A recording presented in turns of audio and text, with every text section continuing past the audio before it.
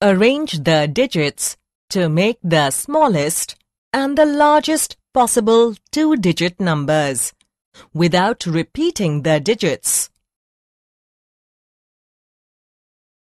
Let's solve the first problem. Here we have the digits 6 and 3.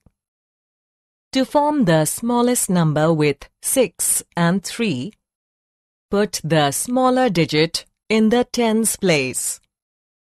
Here, 3 is smaller than 6.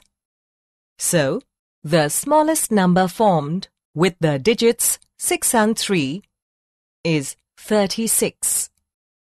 Now to form the largest number with 6 and 3, put the larger digit in the tens place. So, the largest number formed with the digits 6 and 3 is 63. Let's solve the next problem now. Here we have the digits 8 and 6.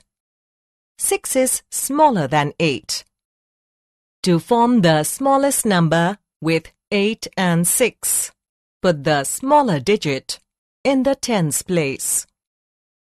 So, the smallest number formed with the digits 8 and 6 is 68. Now to form the largest number with 8 and 6, put the larger digit in the tens place. So the largest number formed with the digits 8 and 6 is 86. Finally, let's solve the last problem. Here we have the digits 5 and 9. 5 is smaller than 9. To form the smallest number with 5 and 9, put the smaller digit in the tens place.